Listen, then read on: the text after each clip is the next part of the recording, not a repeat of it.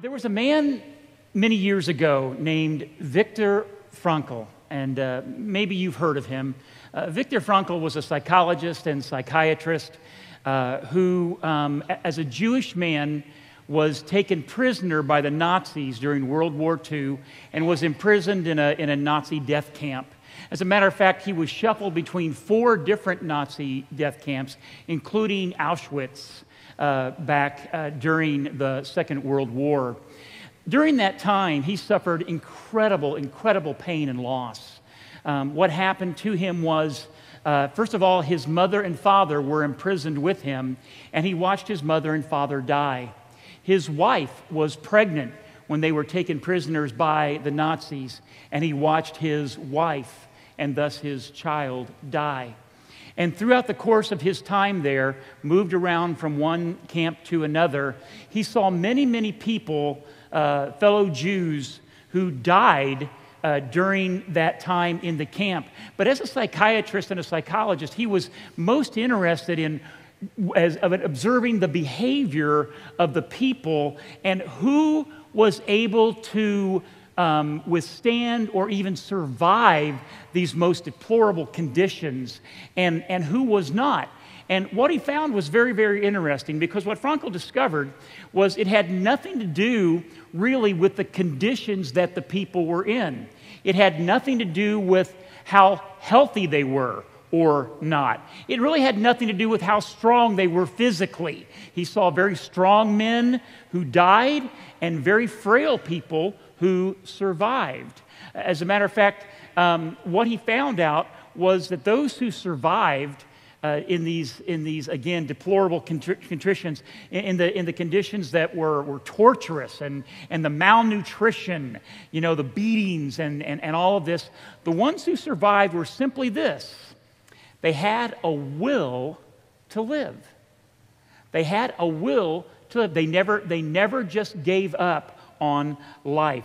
They had to live because, you see, in their will to live, the people who survived had somebody in their mind that they wanted to see again. They had to live because they wanted to see these people, or there were things in their life they really felt like they still needed to accomplish. In other words, the survivors of the deadly death camps were people who had some meaning to live for. And what we call that, folks, is purpose. We call that having a purpose in life. And it's having a purpose in life that drives us throughout life. Indeed, it's the very source of life, that we have a purpose to live for. Now, every one of us here who call ourselves Christians, we're followers of Jesus Christ. We have a very important purpose to live for. And that purpose that we have to live for is to tell other people about Jesus. You see, Jesus himself, after he was crucified, after he was raised from the dead, he met with his disciples. And with his disciples, we have recorded his words in what's called the book of Matthew. It's the Gospel of Matthew. It's the first book of the New Testament of the Bible. The Bible's divided into Old Testament and New Testament. The very first book of the New Testament is written by Matthew, one of Jesus' disciples. And in the last chapter, the last words Jesus spoke to them was, "Go and make disciples." Go and make disciples. In other words, he was telling his followers, I know you believe in me, and therefore your everlasting life is secured. Because that's what it means to believe in Jesus, to have everlasting life. To know that you're going to spend eternity in heaven is simply to receive the free gift of salvation that comes through Jesus. To believe that he's God's Son who died on the cross to save us from our sins, but that he rose again.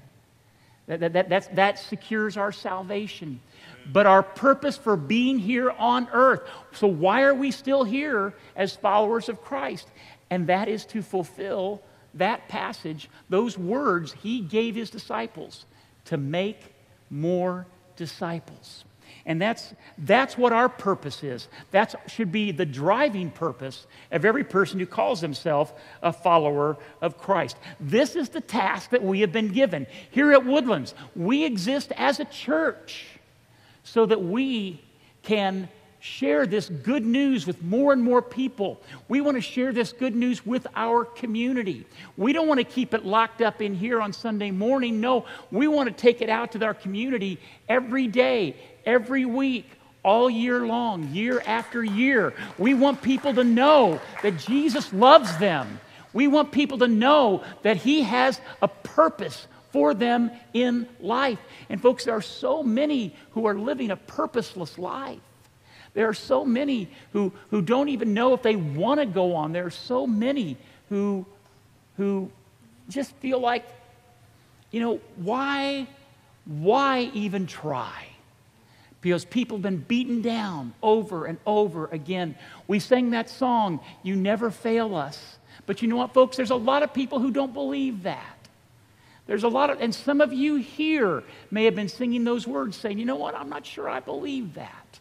Because I feel like I've been failed in my life over and over again. And that is the task that we have as followers of Christ, is to tell people about Jesus, the one who really hasn't failed them. He's still with them. He's still with you. He's still working.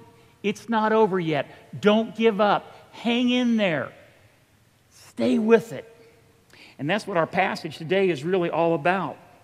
Because you see, our highest call is to share this good news of Jesus with other people. Now, in the book of Philemon, it's just a one-chapter letter, actually, in the New Testament.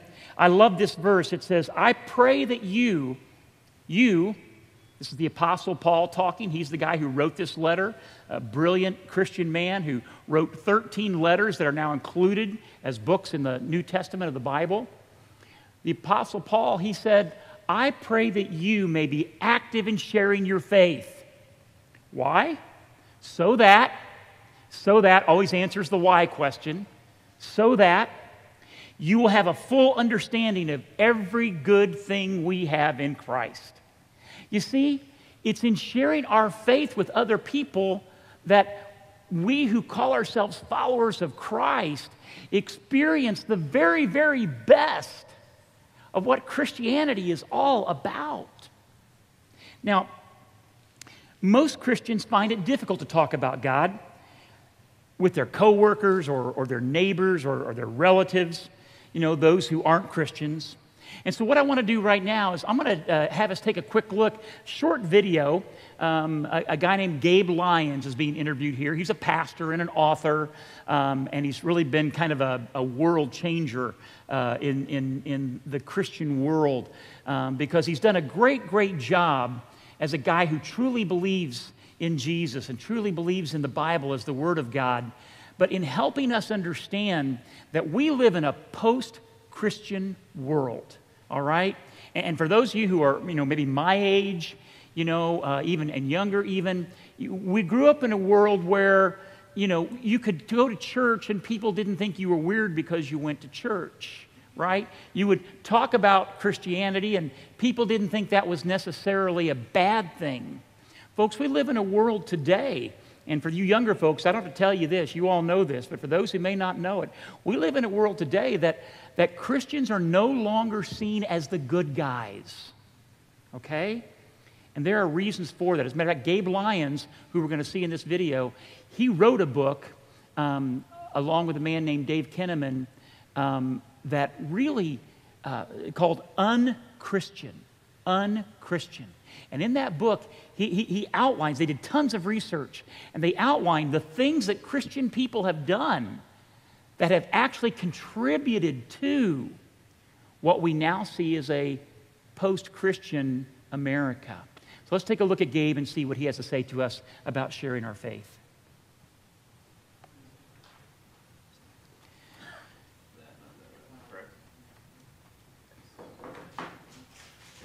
People aren't concerned about where they're going to go if they die tonight. That's not a question on people's minds. I think people are more interested in knowing, what am I supposed to do if I live tomorrow? in New York City, I see it a lot. You have people very passionate about what they believe in the subway and the different train stations, whether it's paraphernalia or handing out things or just trying to talk to people who are in a rush and hurrying by, or even preaching in the middle of a subway, full of strangers and really busy people with their headphones on and face down in books, and yet somebody passionate, bold, who really believes this story of Jesus, just starts kind of yelling it and saying it and hoping people are listening, and yet people's eyes are rolling and they're looking every other direction and they're trying to just focus on what they want to be focused on at that moment and don't really pay attention because in some ways we're trying to answer a question we think they have, and yet they're not even asking the question anymore. What is my life supposed to look like? What am I supposed to do with my talents and my gifts? And how am I supposed to be a part of this big, huge world with 7 billion people? Do I have any role to play in that? That's the question people are asking. And so when we do these random things to try to communicate with passion what we believe, but nobody's really listening, we can do a great disservice, I think, to the advancement of this good news story. I think being in a relationship with people gives you opportunities to share your story, to talk about what you believe and why, in a context of mutual respect and humility, not coming to the table thinking, I've got every answer and I need to teach you something, but saying, I can learn from you too. I don't have all the answers. There's some things I'm learning and figuring out, and I would love to explore that, but I don't come into this conversation in a one-sided way trying to convert you or win you to my way of thinking. Instead, I'm going to trust that it's the love of Jesus pursuing you that's going to win you at the right time, and that I'm not in control of that. What I'm in control of is that I actually care for you in this moment, that I'm actually listening, that I actually am responding in a way that I believe God wants me to respond to another human being in crisis or in need of a listening ear or advice or counsel or just somebody there to comfort in the midst of pain.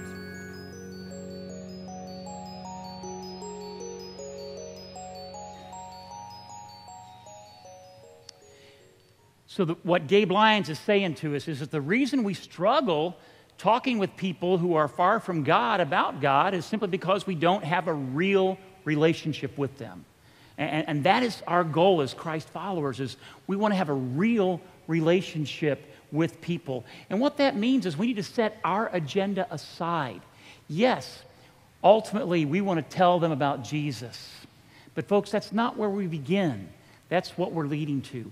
We want to, first of all, experience and get to know people, know their hearts, know what makes them tick, know what they struggle with, what is their heartache, how do they feel about purpose? Do they feel like they have a purpose in life?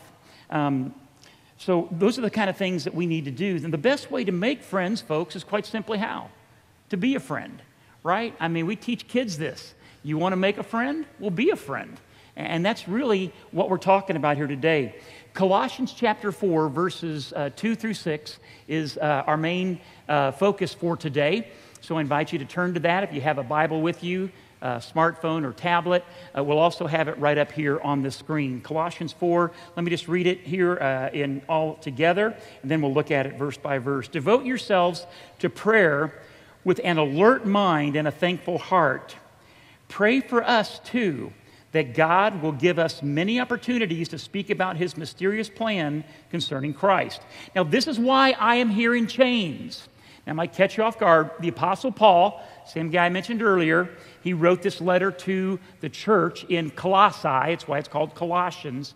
And he was actually in chains. He was in prison for one reason, because he was telling people about Jesus. He was telling them that Christ was the Messiah, the Savior, and the only way to salvation.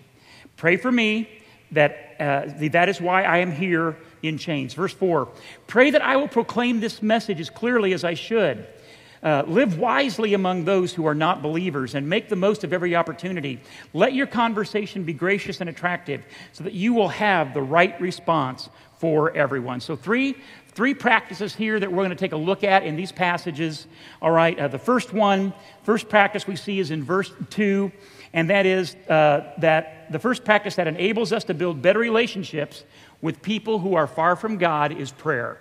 So prayer is where we need to begin. Prayer is where we always need to begin. Prayer is the beginning, the middle, and the end. And prayer is just simply conversation with God. In Colossians 4:2, it says, devote yourselves. And if you've got your Bible there, if you want to, highlight the word devote, okay, devote yourselves to prayer. Now, see, intercessory prayer, we call it intercessory prayer, by definition is primarily asking. Intercessory prayer means to intercede. It means to intervene. It means to negotiate. It means to arbitrate. So when you intercede for somebody, you are literally praying for them to God, and you are interceding for them, arbitrating for them, making a plea for them. All right, so this word devote, it's pretty interesting. The word devote, and again, the English translations of Scripture we have are translated, the New Testament, from Greek. The original Greek is what the Bible was first written in. We translate it to English. Now here's the thing, this word devote, it's translated from a word that when we look at that, we get a little deeper. What does it mean to devote yourself to prayer? Well, one person translated it this way: to persist obstinately. To persist obstinately in prayer. As a matter of fact, one person said to persist obnoxiously. All right? I mean, to pray and pray and pray in such a way that your praying becomes almost obnoxious. Are you that person who's always saying, well, let's pray about that? I had a friend who did that. He's into his 80s now. I've known him for 30 years. And I know every time I would call him to ask him about something, or every time I would talk to him and say something and kind of get his advice on something, because he's just, he's a great guy, knows a lot of stuff, he would say, well, I don't know if I have an answer for you, Daniel, but I know I can pray. So, let's pray about it. And sometimes I'd be like, his name is Paul. Paul, how about some advice? All right. I've been praying, okay? But he was so devoted to prayer that the first thing he did was pray. And we need to be that way toward the people that we love who are far from God. We need to obnoxiously, obstinately be praying for them. Now, this is very, very important, folks, because we tend to lose heart. Especially those of us who are Americans. We're born here in this great country, and we have so much at our fingertips. We also have so much that we can do in our own power, out of our own resources, all right? Many of us, believe it or not, are considered rich, as far as the world's wealth standard is concerned.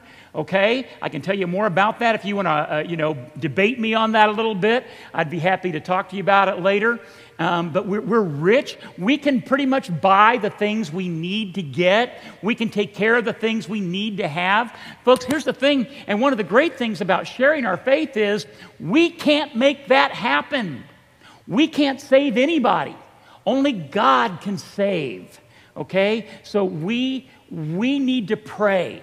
And we need to pray passionately, obstinately. I knew a lady when I used to go to church camp. Her name was Ruby Taylor. And Ruby had a son who had walked away from God. And he was living a life far, far from God, which was really strange because Ruby and her husband Bob, the camp directors, were two of the most godly people I ever knew in my entire life. And yet their son had walked away. And she shared the story that she prayed for her son for 25 years. 25 years she prayed for him daily, devoted to prayer, obstinately praying. And after 25 years of prayer, he finally gave his life to Jesus. Folks, we have to be persistent in praying. We can't give up so quickly. Now, the next key word we see in this, devote yourself to prayer and be alert.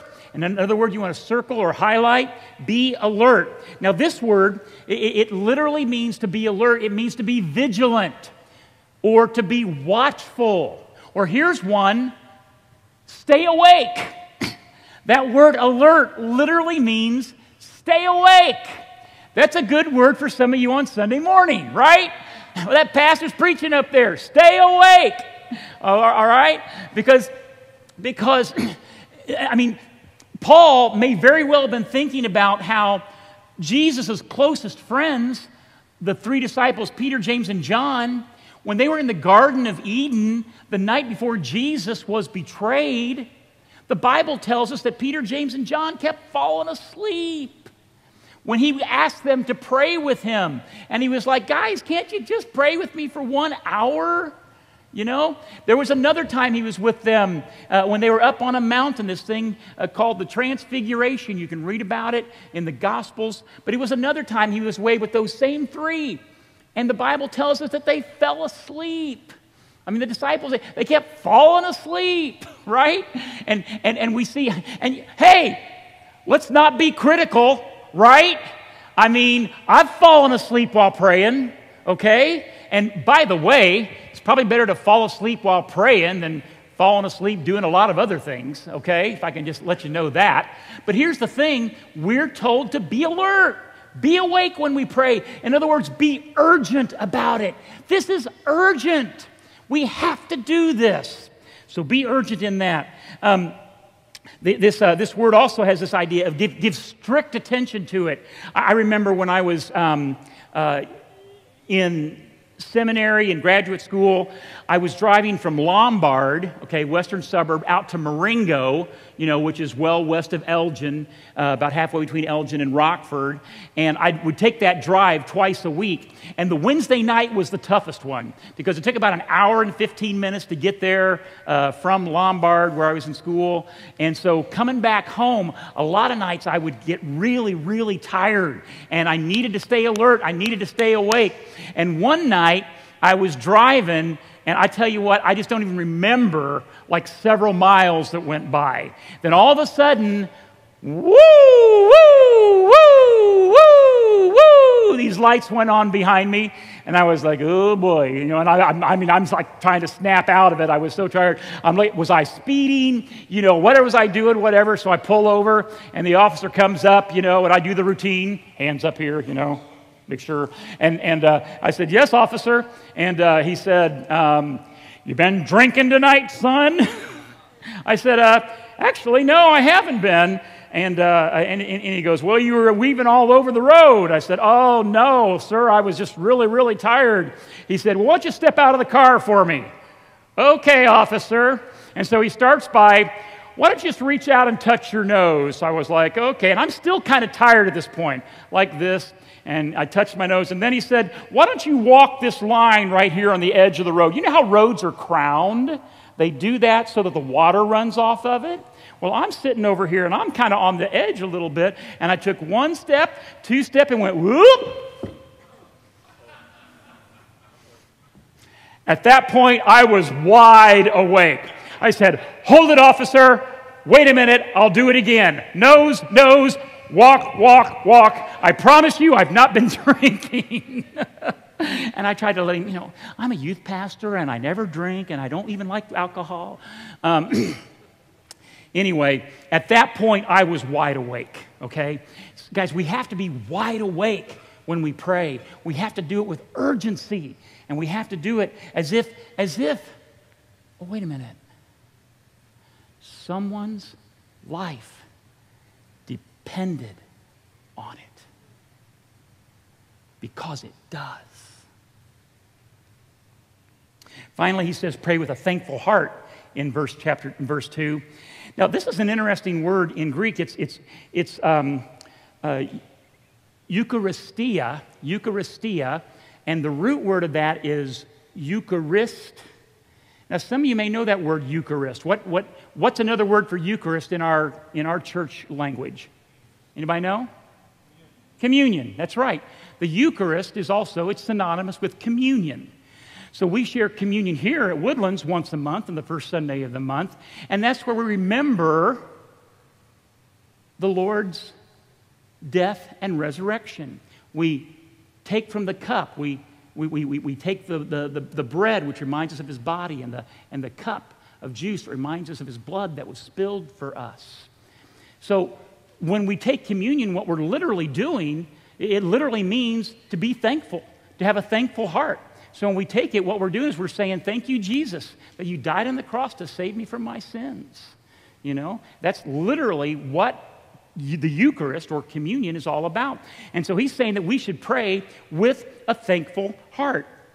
We should always, begin praying with an attitude of gratitude, okay? Because see, here's the thing. Gratitude is the safeguard against grumbling and complaining. Gratitude is the safeguard against grumbling and complaining.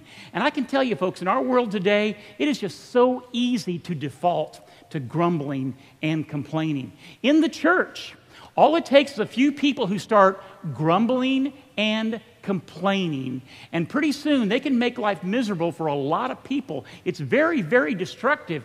And the antidote to grumbling and complaining is a thankful heart, to focus on the things that we can be thankful for.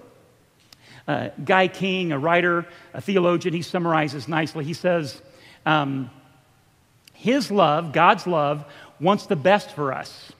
God's love, God's wisdom knows the best for us, and his power gets the best for us. I use this little prayer guide. We make them available. We have some back here at the Welcome Center that you can grab if you want to. During 21 Days of Prayer, which, by the way, kicks off August 5th, 7 o'clock in the morning, right here on a Sunday morning. We do 21 Days of Prayer twice a year. We start that August 5th. We're passing out prayer guides then as well. I make them available for anybody whenever you want them. We just give them out for free. But in this prayer guide, I've been using it now for a couple of years. And this prayer guide, it has a prayer in it called the Tabernacle Prayer. And there's 7 stations in the Tabernacle Prayer. And the very first station is begin with thanksgiving. And so every time I have my daily quiet time, my daily prayer and Bible reading time, every time I begin it with thanksgiving. I begin simply by thanking God. As a matter of fact, every station has a scripture that goes with it. The scripture that goes with this first station is Psalm 100, verse 4, which says, enter his gates with thanksgiving and his courts with praise. Give thanks to him and praise his name. So every single day, I try to begin my own personal prayer time by thanking God, especially for my salvation.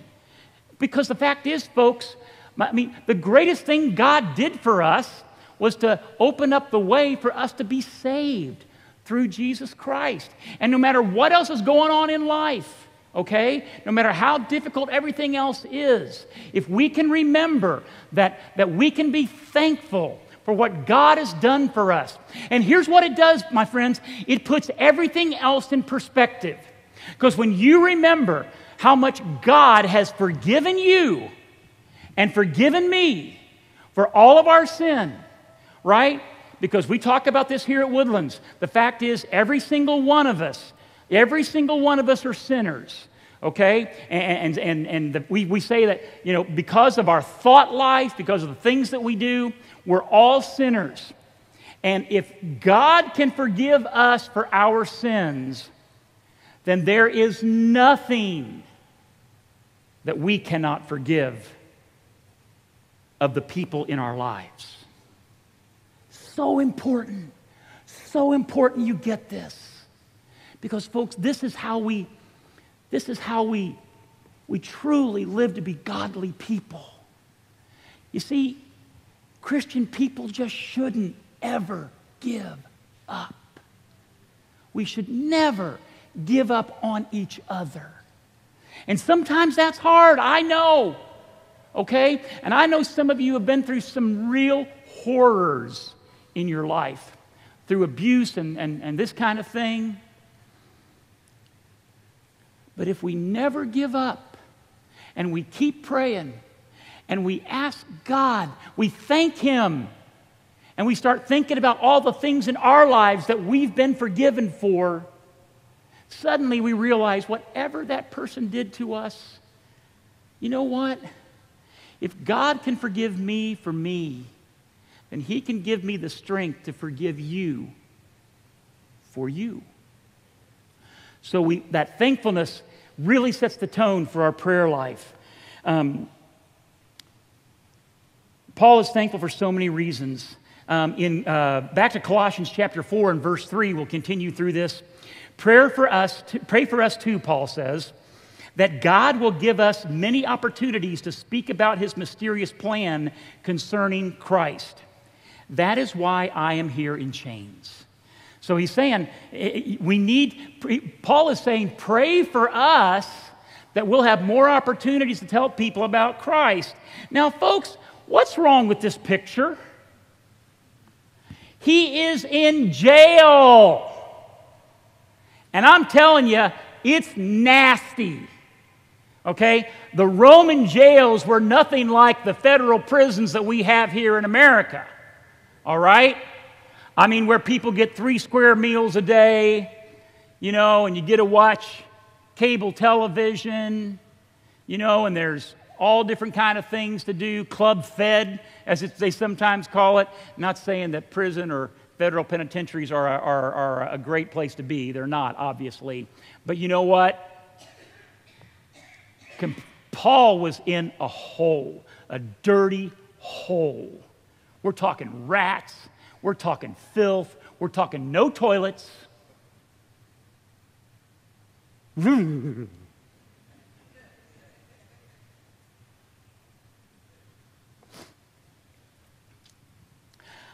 I get grossed out when I go to a public bathroom and I see somebody using it and they don't wash their hands. Hello. Amen. Come on now. Now, if you're sitting there going, what's wrong with that? We need to talk. You and me, all right? All right, you and me. Paul's focus, check this out. His focus is not on his circumstances. Folks, this is a game changer for many of us here today, those watching online. He did not pray about his circumstances. He was not complaining, asking everybody to pray for him that, oh, get us out of this place. Get us out of this miserable place where we just can't stand being here anymore. That's not what he did. But think about it. How often do our prayers center around our circumstances? I'm here to say that I bet the most of our prayers are centered around our circumstances. Lord, if I just had a better house. Lord, if I just had a better car. All right? Lord, if I just had a better husband. Life would be so much better. Lord, if I just had more money. Lord, if I just had a better job. Lord, if we just had a better pastor. Just, help me, Jesus. That boy needs help. Paul didn't focus his prayers on his circumstances. Instead, he focused on a higher purpose, which is why he was able to be thankful. His primary concern was that people get saved. His primary concern wasn't about him at all. Guys, I'm not saying that he didn't feel it. Obviously, he didn't like being in prison. When they gave him an opportunity to get out, at one point, he didn't say, oh, no, thanks, I think I'll stay. No, he got out as fast as he could. It's not like it was enjoyable where he was. It's not like he didn't miss his favorite foods, okay? It's not like he didn't miss the close fellowship of the other followers of Christ. It was a difficult situation. It was painful, and he was hurting. But that's not where his focus was. Just like the Viktor Frankl story that we began with today, it is what you choose to focus on that makes all the difference. What's your purpose? Next time you're complaining about a relationship, next time you're complaining about your work, next time you're complaining about some circumstance in life, stop yourself and think, God, why am I here? What is my purpose? Is my purpose to make more money? Is my purpose to be more at ease? Is my purpose to be more comfortable? Paul says no. He asked he asked them to pray for his witness right where he was, in prison. Paul asked them to pray, verse 4, that I may make it clear that is the gospel, which is how I ought to speak. He's saying, hey, pray for me, not only that I share the gospel, that I make it really clear to the people that I'm talking with. Do you realize? I mean, folks, we got to pray that prayer specifically for every person that we share the gospel with, because one size does not fit all. Okay? I mean, we serve a God who is creative in every way. He gave us all unique thumbprints. He gave us all unique retinal scans. Okay? He made us unique in every way. Even twins have slight variational differences in their DNA. Every person, we need to approach them as an individual. This is not cookie-cutter Christianity. We welcome the fact that people are different. All right? We embrace the diversity on all levels. And so we need to pray specifically, Lord, help me to be clear. Help me to be clear. Specifically to this person. Paul was very conscious of how he shared the gospel.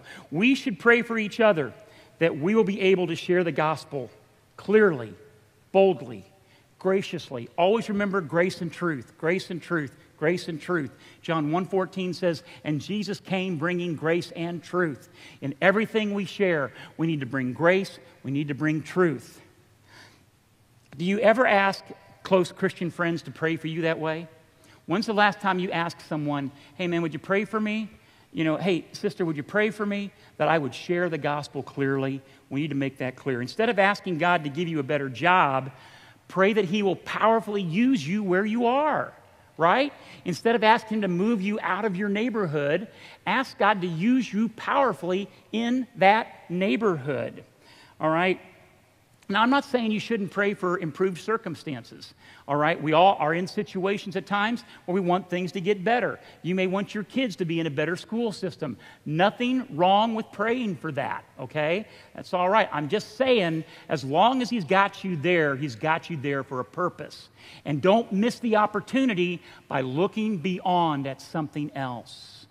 We've got to stay focused with where we are and keep that higher purpose in mind of sharing the good news of Jesus. Number 2, the second practice to build better relationships with people far from God is our actions and behavior. Colossians 4:5 says, live wisely among those who are not believers and make the most of every opportunity. Now, when it says make the most of every opportunity, it means work urgently. All right, we gotta get after this. Now that phrase, opportunity, every opportunity, that's actually a phrase that comes out of the marketplace. It's a marketplace term, and it means to buy out. In other words, get as much as you can as quickly as you can, all right? Some of you who understand finances, you get the idea of a seller's market and a buyer's market, right? I mean, after the economic downturn of 2007, 2008, I mean, there were people who were selling, getting out as fast as they could. There were other people kind of sitting back watching, and as soon as the market hit the bottom, what'd they do? Buy. And there are people today who are billionaires because of what they did during that market downturn.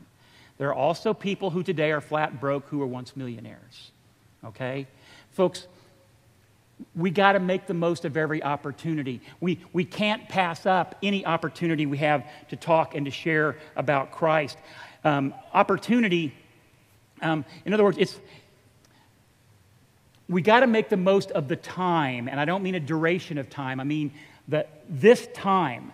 Okay, so in the early days of the days of the early church, here's the thing. When I say that, let me hang on just a second. I just got one step ahead of myself. We got to make the most of this time because we may not have another chance, is what I'm saying, okay? We can't pass up an opportunity to share with someone about the love of God. And by the way, one thing you can do is just an act of kindness for them. You can invite them to Woodlands, you know, just invite them to your church. These are very unthreatening things to do. There's not very many people on this earth, you know, who are going to hate you because you invited them to come to church with you, okay? They may not come, And by the way, on the way out today, we have some cards we want to give you to help you do some loving acts of kindness and to let people know. I know one guy in our church, I was told that he likes to go through Starbucks and buy the coffee for the person behind him. He gets up to pay his bill, and he goes, "Hey, how much is the one behind me?" "Oh, that's this much." "Okay, I'm going to pay for that one too." And he actually got one of these cards and gave it to the lady or the person in the window at Starbucks and said, "Give them this card when they come by, and just tell them to have a great day." You know, isn't that cool?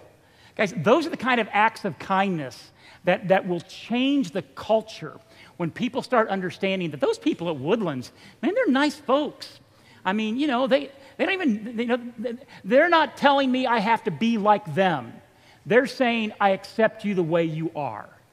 And that is the key to church, folks, because too many churches across this nation expect people to be like them. And if that's the way we're going to be, we're never going to be successful in sharing the gospel. But that is not who we are. We are a church that appreciates the diversity of all the different things that God has given us here. So, make the most of every opportunity. Work urgently. I'm going to just kind of skip ahead here. I gotta move on.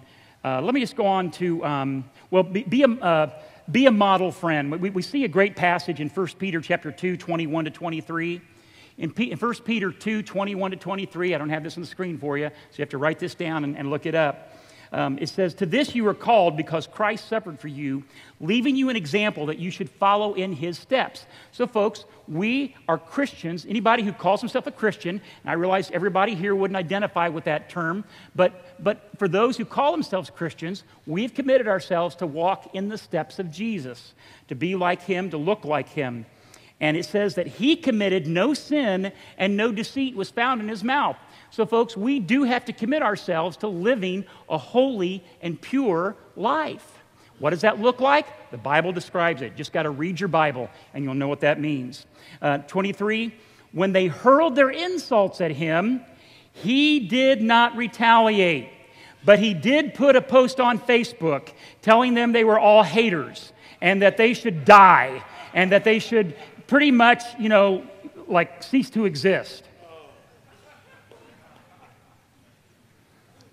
Especially because we were of different political parties.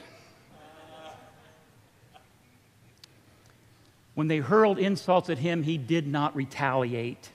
When he suffered, he made no threats. Instead, he entrusted himself to him who judges justly. Do you believe in God? Do you have faith in God? If you have faith in God, then when someone puts you down, you don't have to retaliate. You don't have to get back in their face and one-up them. You can trust that God's going to take care of it. So, you put something on your social media that you think it's benign, you don't really think much of it, somebody comes back and tears you to shreds. You know what? You don't have to start debating them. You can simply say, "Thank you for your input. We'll have to agree to disagree."